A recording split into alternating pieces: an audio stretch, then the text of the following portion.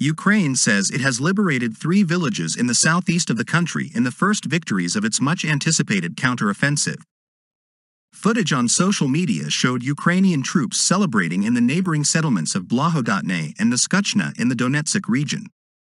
Kyiv's deputy defense minister said nearby Makarivka was also taken. On Saturday, President Volodymyr Zelensky confirmed that the counter-offensive had begun.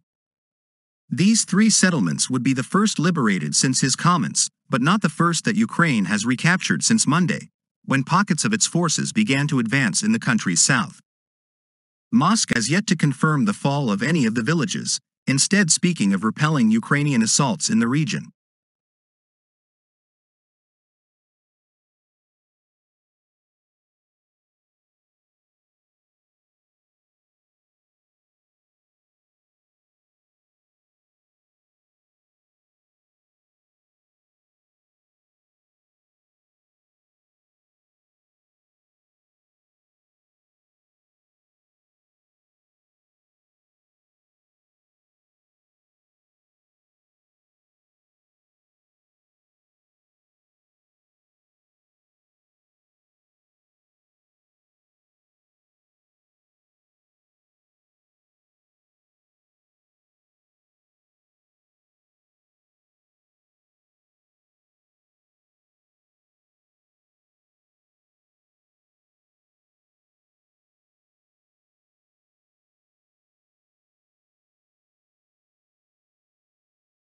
A military defector who fled Russia on foot has given a rare interview to the BBC, in which he paints a picture of an army suffering heavy losses and experiencing low morale.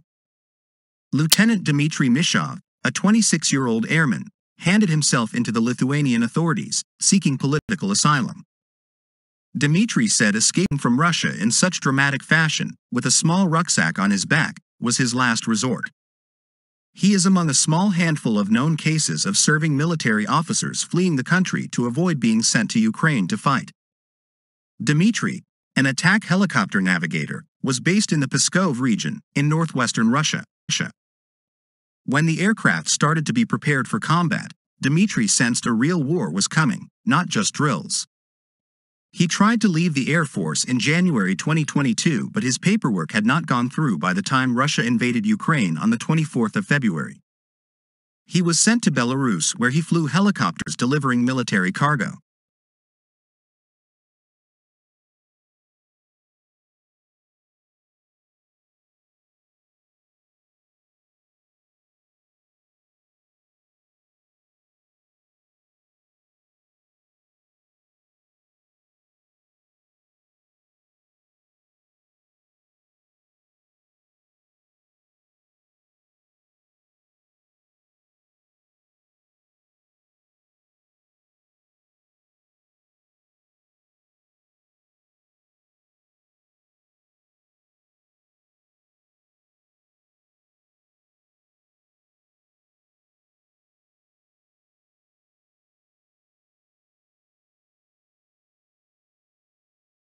Ukraine's President Volodymyr Zelensky appears to have confirmed that his country's long-awaited counter-offensive against Russia has started. Counter-offensive and defensive actions are taking place, he said.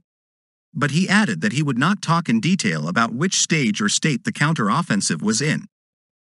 The comments come after an escalation of fighting in the south and east of Ukraine and speculation about progress of the widely anticipated push. Ukrainian troops are reported to have advanced in the east near Bakhmut and in the south near Zaporizhia, and have carried out long-range strikes on Russian targets. But assessing the reality on the front lines is difficult, with the two warring sides presenting contrasting narratives. Ukraine claiming progress and Russia that it is fighting off attacks.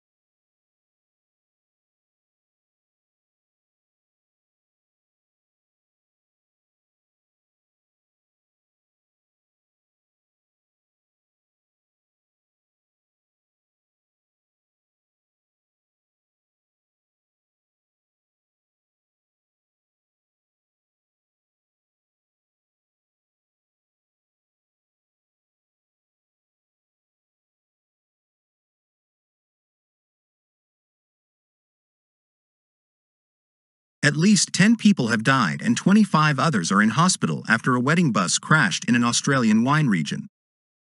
The passengers were returning from a wedding at a winery on Sunday night in Hunter Valley, a popular spot for wine tourists, when their coach overturned. Police say they have charged the 58-year-old bus driver, but are yet to disclose the charges. The cause of the crash is unclear. The newlyweds were not on the bus. Police Commissioner Karen Webb said the site of the crash is still an active crime scene. "We've got forensics officers processing the crime scene. We've got crash investigation unit officers. We've got rescue officers." The accident occurred around 23:30 local time, 13:30 Greenwich Mean Time, when, according to police, there had been heavy fog in the area. The bus had rolled over while making a turn at a roundabout off a highway. Authorities say the vehicle has now been pulled upright.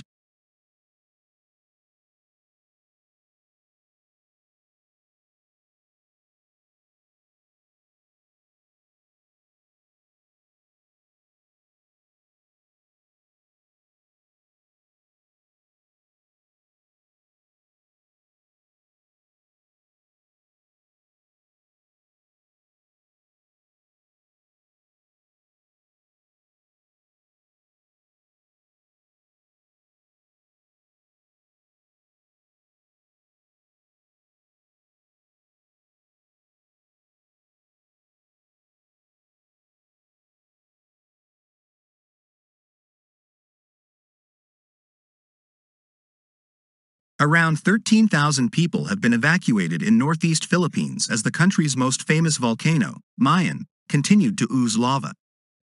Riding lorries and buffalo-drawn carriages, people living within the permanent danger zone, or 6-kilometer radius, fled to shelters. Known for its perfect, conical shape, Mayon started spewing lava last week. But evacuations only began over the weekend as volcanic activity intensified, setting of alerts. More people could be evacuated if Mayon's unrest intensifies in the coming days, said Teresito Bacolcal, the country's chief volcanologist.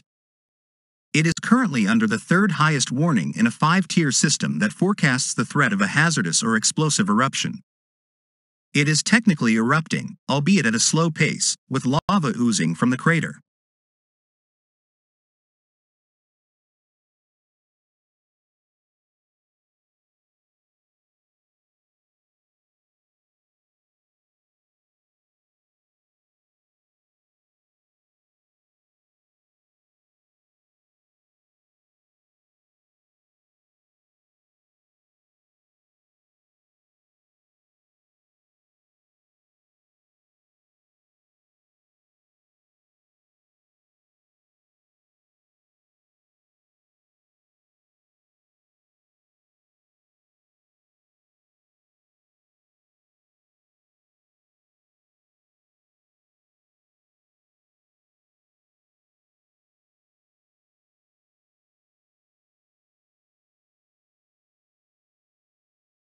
U.S. billionaire philanthropist George Soros has handed over the running of his $25 billion, £19.9 billion, financial and charitable empire to his son Alex. The Hungarian-born financier said his son had earned it in an interview with the Wall Street Journal. Since the 1990s, the family's wealth has been directed to support democracy building in dozens of countries. But in recent years, the 92-year-old former hedge fund manager has become the focus of anti-Semitic conspiracies. A Soros spokesperson confirmed to the BBC the details of the interview published on Sunday. George Soros is also one of the largest donors to the U.S. Democratic Party. Alex, a 37-year-old history graduate, is the second youngest of his 5 children.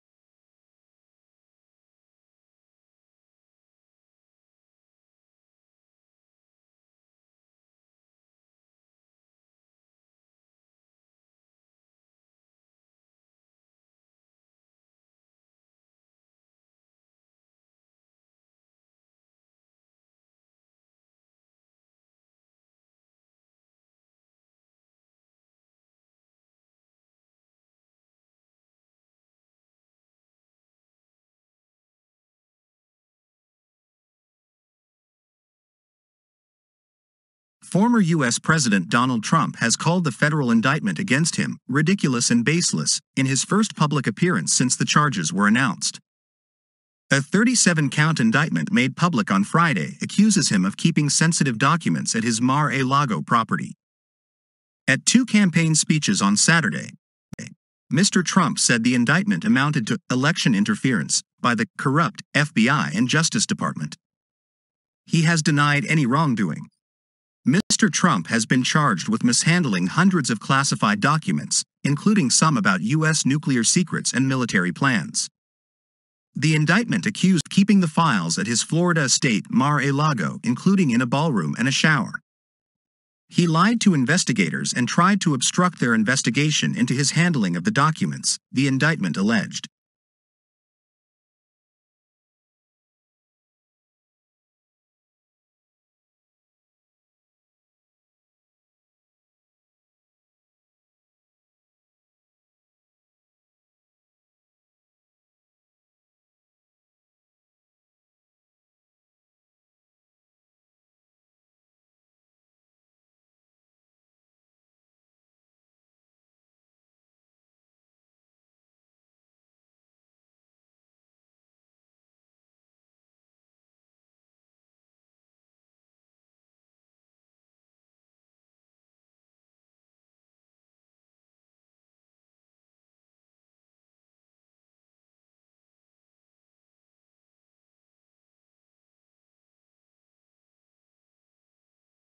Manchester City's long quest to win the Champions League finally ended in triumph against Inter Milan in Istanbul as Pep Guardiola's side completed the treble.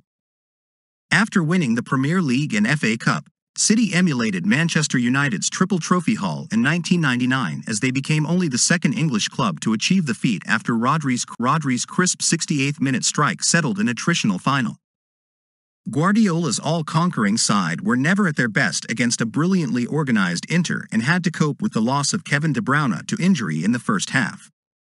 But the massed ranks of City fans inside Ataturk Stadium did not care about that as they joyously celebrated the greatest night and season in the club's history. And for Guardiola, it seals his status as one of the managerial greats as he added a third Champions League to the two he won at Barcelona, the last coming in 2011.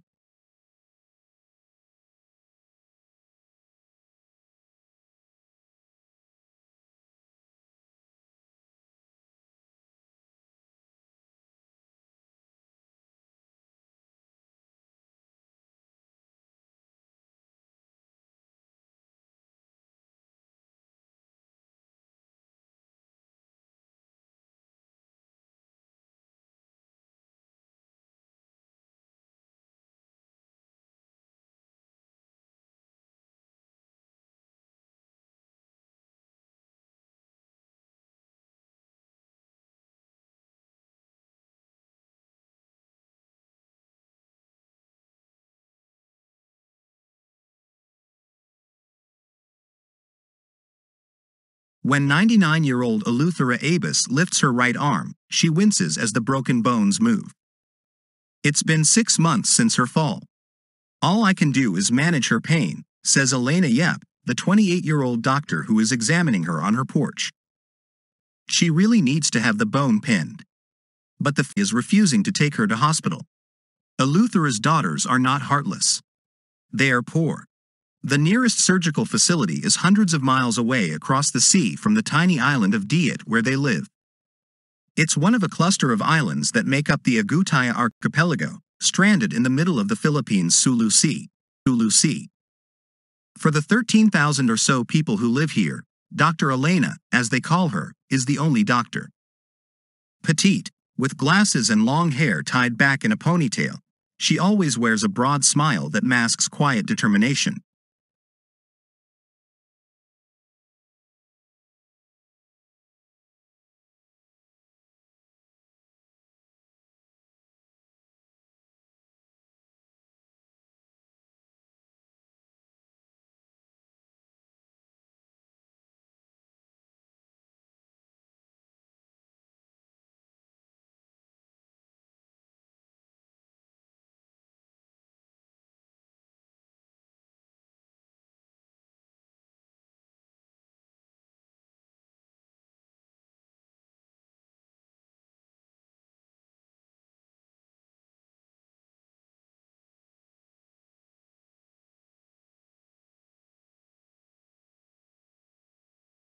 When commuters in the city of Kolkata, formerly Calcutta, step aboard India's first underwater train later this year, a Bengal-born British engineer who conceived an unrealized underground railway for the city over a century ago is unlikely to cross their minds.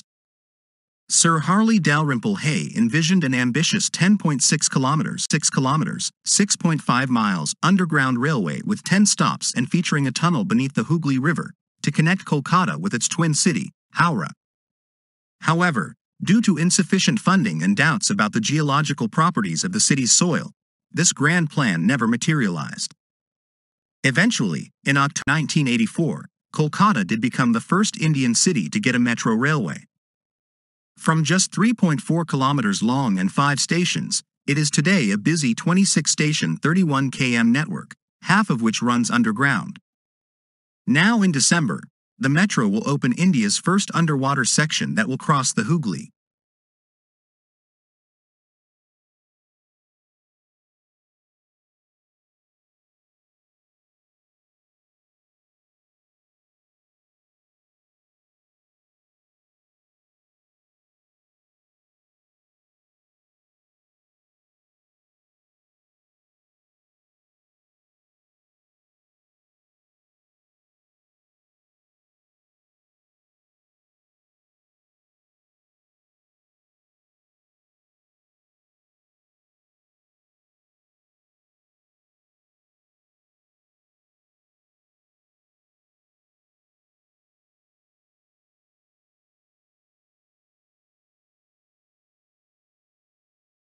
The city was known far beyond Ukraine's borders for its sparkling wine.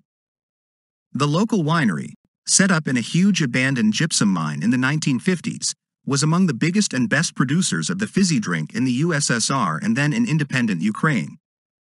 Its location, about 70 meters below ground, made it easier to achieve the right temperature for the drink to ferment.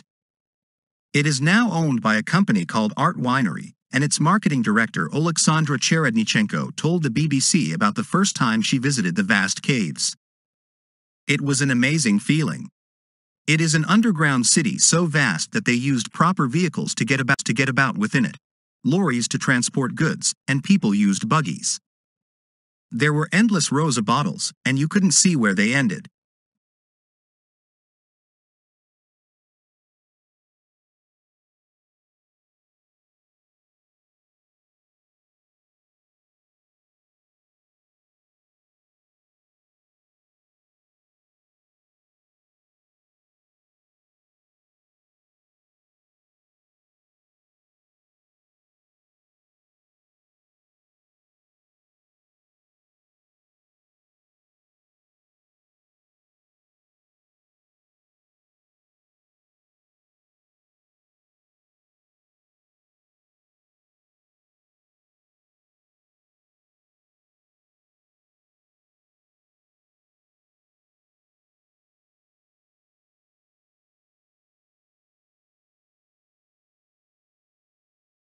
Australia has announced it will introduce a national ban on Nazi symbols in an effort to crack down on far-right groups.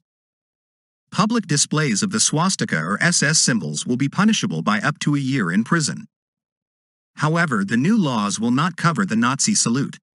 Nazi symbols are already banned in many states, but this means they won't be allowed anywhere, the government says. The move comes amid a resurgence in far-right activity.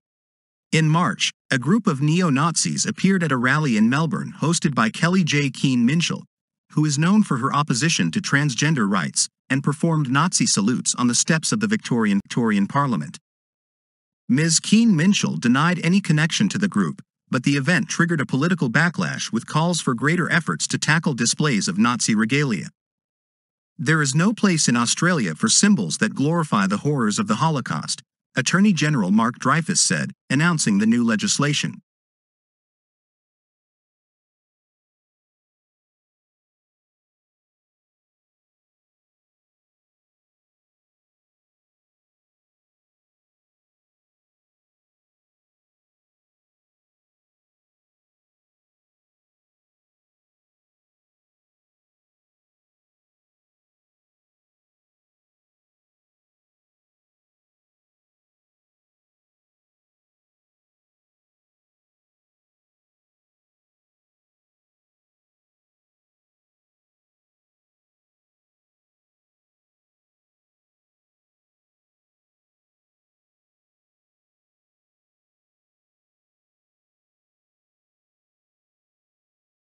Millions of people in North America have been advised to wear N95 masks outdoors due to poor air quality levels sparked by intense wildfires in Canada. New York will begin distributing free masks on Thursday. Canada has said that people should wear a mask if they are unable to remain indoors. Officials warn that the dangerously smoky conditions are expected to persist into the weekend. Much of the smoke is coming from Quebec, where 150 fires are burning. More than 15,000 residents are expected to be forced to evacuate in the province, officials said on Wednesday. It is already Quebec's worst fire season on record. New York Governor Kathy Hochul announced on Wednesday that New York would distribute 1 million masks to state residents on Thursday. Environment Canada has said that conditions are worsening in Toronto on Thursday, as more smoke pours in. In a special weather bulletin on Wednesday, the agency recommended that anyone outdoors wear a mask.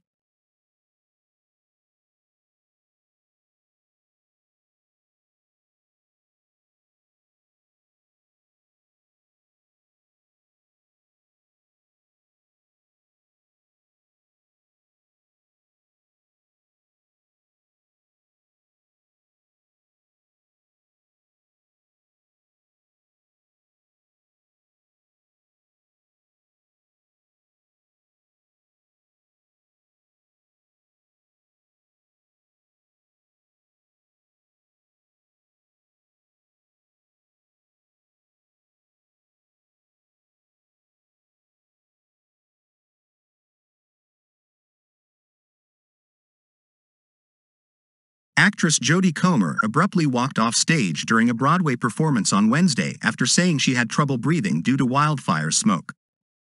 Comer's one-woman show, Prima Facie, continued after her understudy stepped in to complete the performance. Canada wildfire smoke has blanketed New York City in recent days. A performance of Hamilton and several sports matches were postponed on Wednesday as residents were advised to stay indoors or wear N95 masks outside.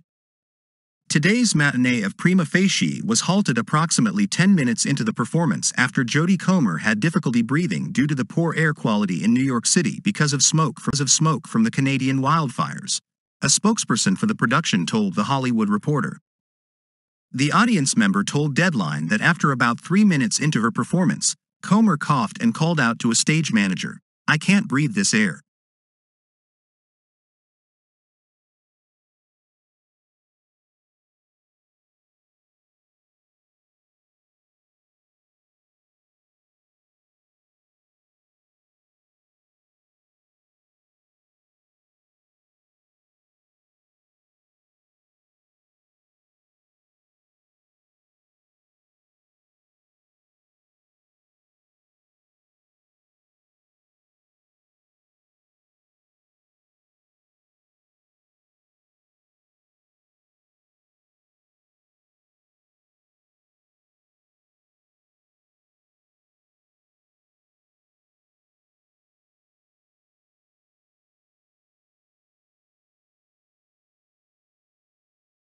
Donald Trump has been told he faces a criminal investigation over the handling of classified files after he left Washington, U.S. media report.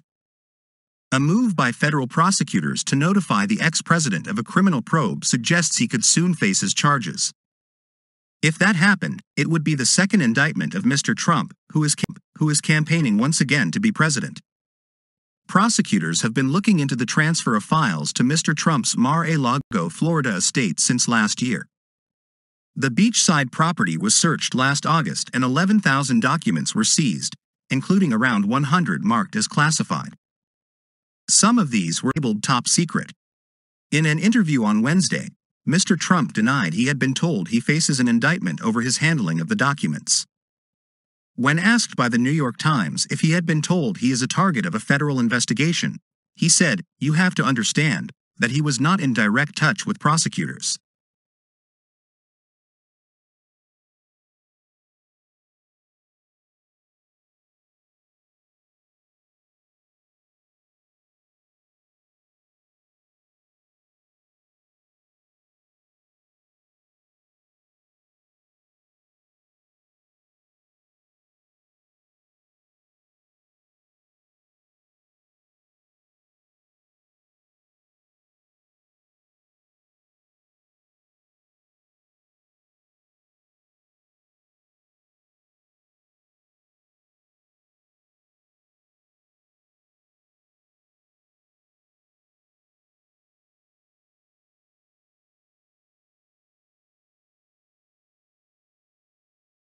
Former U.S. Vice President Mike Pence has offered his most forceful repudiation of Donald Trump to date during a speech launching his 2024 campaign.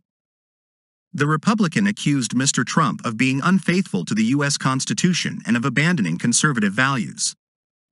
The former Indiana governor and congressman formally commenced his White House campaign on Wednesday. The move pits him against his two-time running mate, who he served under in the White House from 2017 to 21. At a speech in Ankeny, Iowa, Mr. Pence argued that Mr. Trump had encouraged the mob that attacked the U.S. Capitol on the 6th of January 2021, and had incorrectly asserted that Mr. Pence had the power to overturn the election result. The American people deserve to know that on that day, President Trump also demanded that I choose between him and the Constitution. I believe that anyone who puts themselves over the Constitution should never be President of the United States.